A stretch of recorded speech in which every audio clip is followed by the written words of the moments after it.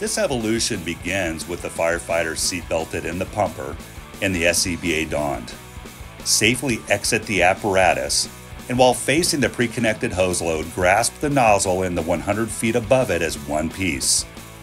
Pull the sections out from the hose bed approximately 1/3 of its folded length, and turn away from the hose bed and shoulder the section of hose securely on your right shoulder with the nozzle approximately at your waist.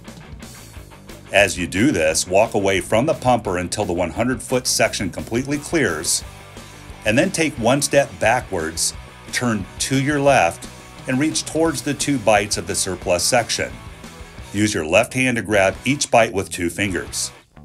Walk forward while holding onto the bites to clear the surplus section from the hose bed. Continue walking forward until your first bite becomes taut.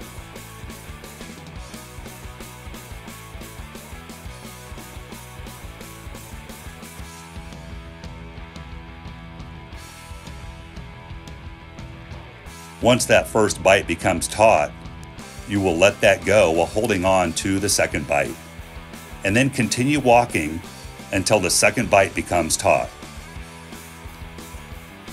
Continue walking, holding your shoulder load tight until all the surplus section has been stretched. Continue walking away, allowing the rest of the hose flakes to deploy from the top of the load on your shoulder. Once that hose line is fully stretched, you will call for water and take the appropriate measures to ensure the nozzle is flowing sufficient volume, which is approximately 150 gallons per minute, and that you have the appropriate reach, and that all kinks are removed.